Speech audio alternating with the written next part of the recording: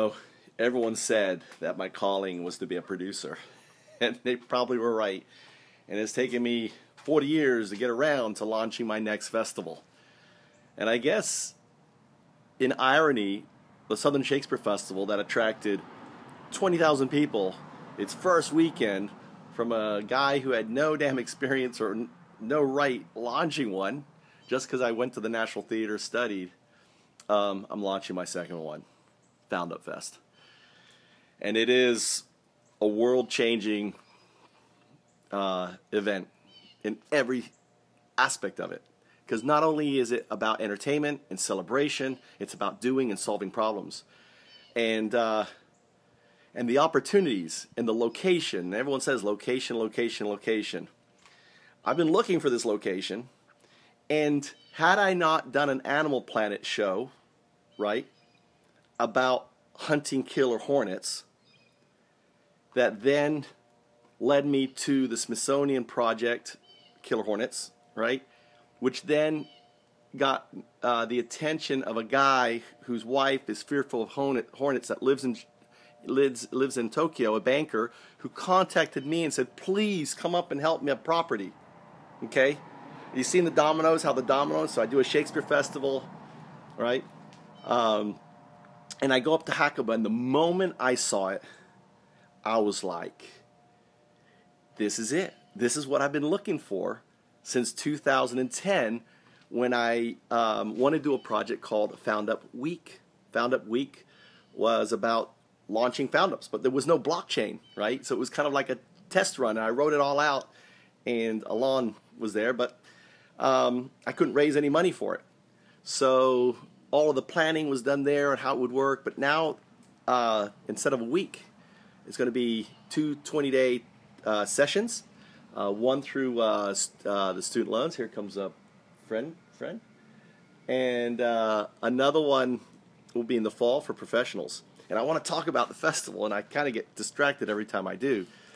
So for those that sign up this year, you will get the registration, the kickoff event, the pitch event, and the awards ceremony, which comes at the end of the event, right?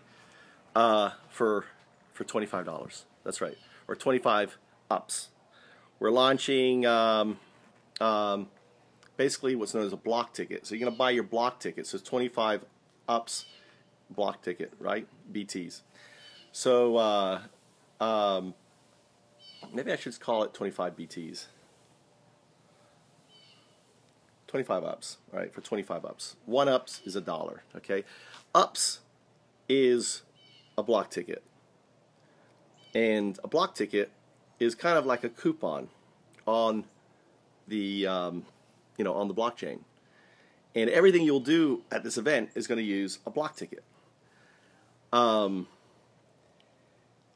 So next year in January, none of the things up yet. Right now, nothing's up. So I'm just so excited. I just got to make a video.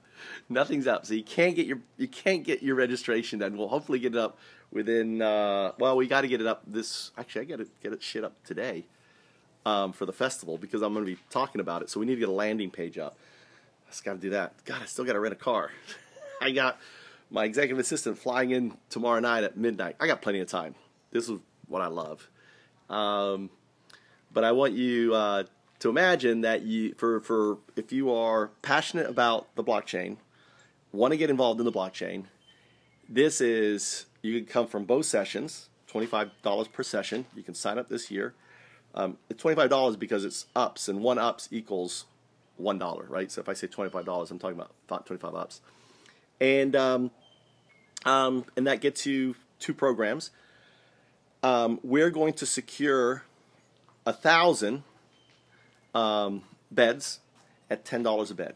That's right. Where in the world, or nowhere in Japan, can you stay in a beautiful house, and you can look at the videos that I have posted about the location, right? It's going to be in this playlist. It's in the FoundupFest playlist on my channel, on one of my channels. I think it's Foundups TV channel. We're going to secure 1,000 beds. We're at 100 so far. We're going to get to 1,000. and it may be $15 a bed right now. It depends on sponsorship. It depends on a lot of things, because what I want to do is discount the cost, because the point of the event is I want to attract the brightest folks out there who are looking to get in the blockchain but don't know how. I know that feeling, because I had that feeling about startups, living in Japan, trying to get into a startup in Silicon Valley and everything else. The blockchain changes all of that. And to have an annual event that's going to grow from this next year, it's going to be basically 60 days, 20-day periods with a big break in the middle for the team to relax between sessions, to basically from late spring to early fall, year-round. 100,000 people coming to this event, 20-day sessions throughout the whole year, creating a blockchain economy, creating a place for individuals to come and learn about blockchain, and ultimately the headquarters of FoundupFest. And FoundupFest is the vision that I shared with the founders of Ethereum back in 2011, 2012. They never gave me credit for my work that helped to define Ethereum. And I've always been a little bitter about that, but I forgive Michał Lisi. So if you watch this, Michał, and I don't think, maybe Vitalik never even knew. I think Michał probably just said these were his ideas. I don't know. I don't know how the communication with Michał Lisi was, but it doesn't matter. The bottom line is I am probably your biggest fan for Ethereum, but who cares? The fact is, we can now usher in, and this is what I told Michał Lisi back then. We can usher a new paradigm for an economic, system. I didn't have a name for it back then, but it's social capitalism. Social capitalism basically is capitalism for the 99%. Right now we have capitalism for the 1%. If you're rich, you make more money, you own all the assets and everything else. It's all about the 1%. It's all about owning. But imagine if we flip that on the head. And I want you to imagine for a second, come with me. This is why this is so important. Imagine an event. You come and have an amazing time. You form teams together. You look around for problems to solve without the idea of, oh, I'm going to write this white paper and make $1 million, or 50 million, or whatever, some stupid ICO. We don't do ICO. We do IBOs, which is another talk in the future. And the other thing that we do is, just like I have, if you research, I have a system from idea to IBO to what I call launches, or idea to IBO to launch as a DANO, which is a decentralized autonomous nonprofit organization.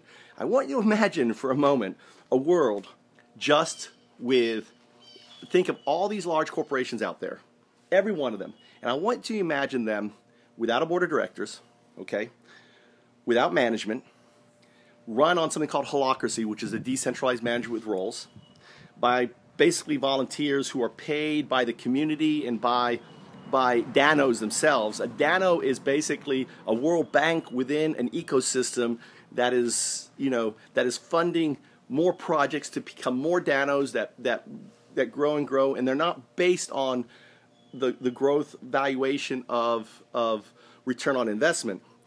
They're built on something called return on proof of value.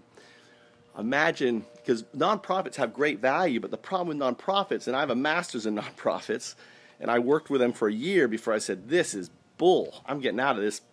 And anyone who, this shitstorm. Imagine a nonprofit that doesn't have to beg. Imagine nonprofits that are actually maintained by society. Okay, you may be thinking, oh, this is communism. No, because it's corporations that maintain it, not governments. Governments have nothing to do with fundings of DANOs. The money of DANOs comes out of the net profits of successful other DANOs, which are providing goods and services in a sustainable way to the planet. Okay? That's what they're doing. So imagine, you see a project, you see a pain, you launch yourself as a FoundUp, and that FoundUp gets funding by the ecosystem itself. No need for angels, no need for investors, no need for shares. Eventually, you come to Hakuba, or there'll be a FoundUp house like this one. You come to one of these, you learn from a mentor like myself. You come to the festival once a year, and you participate either as a volunteer, as an actor, or as a founder, right, doing a FoundUp, and we change the world. So I hope you enjoy this talk. Kind of long. I make talks too long, but I'm excited. And I want you to be excited too, because I'm finally feeling like the nut or the egg is cracking for FoundUps after so many false starts. Now I feel like I'm not in the hands of another person, but in my own hands. I'm in my own direction. I'm in my own movement forward. We're no longer susceptible to the whims of the 1%. And that's what happened in 2016 was, I ran into two groups and they both wanted to buy the brand and own the brand and launch the brand. And I'm like, the brand is not for sale. The vision is not for sale. I'm not going to do that. And I am the architect, the visionary, the prophet, so to speak. And FoundUps is my religion. FoundUps is my faith. FoundUps is my purpose in life. You can't buy that. Not with all or any gold in the world.